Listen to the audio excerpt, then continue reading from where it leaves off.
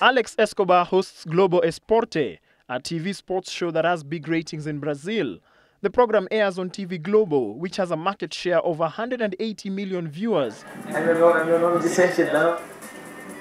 which translates to 90% of the Brazilian population. TV Globo will be relaying the live feed for all the matches and will have personnel in all the 12 World Cup host cities to cater for the Portuguese-speaking country. Escobar goes to work usually 4 hours before his afternoon show. The show, which encompasses other sporting disciplines, will be focused on football for 1 month during the World Cup. Escobar admits that the workload during the tournament will be intense.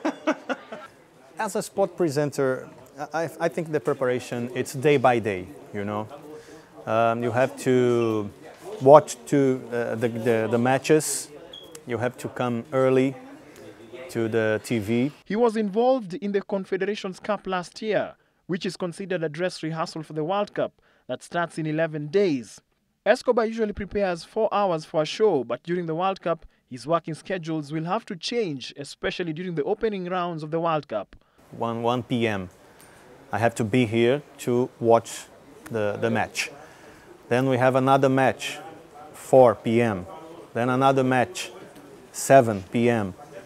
And after these 3 matches, we discuss the program. We choose what it's important for us to talk about.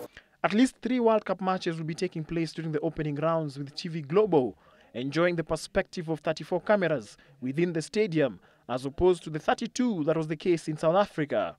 Escobar, as well as more than 2,000 staff, will be involved in the World Cup, are likely to be leaving work at 1 a.m. daily.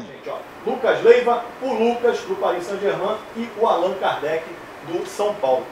With less than a fortnight to the start of the tournament, Escobar admits that his country still has a lot of issues to resolve, especially transport and the disquiet in the streets over the government spending. Some things that are not ready yet, like airports, it's good.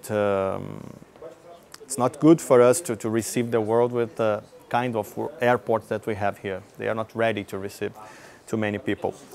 Despite the challenges, Escobar predicts his country to deliver a World Cup to remember, with the focus more on the pitch and not the sideshows. Reporting for Citizen Sports, I'm Bernard Ndong.